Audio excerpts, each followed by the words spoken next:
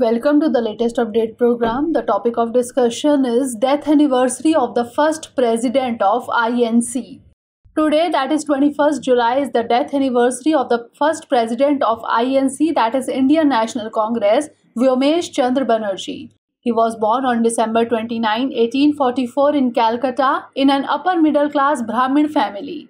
In the year 1864, he was sent to England to study law. Before going to England, he helped Girish Chandra Ghosh to start Bengali newspaper. In the year 1883, he defended Surendranath Banerjee in the case of contempt of court in the Calcutta High Court. He presided over the first session of the Indian National Congress held in Bombay in the year 1885.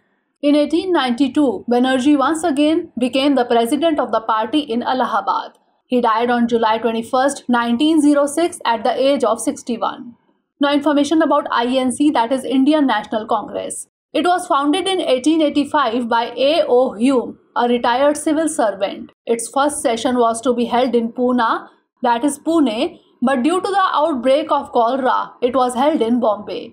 Womesh Chandra Bonnerjee became its first president. It was at the center of various Indian movements for independence from British rule.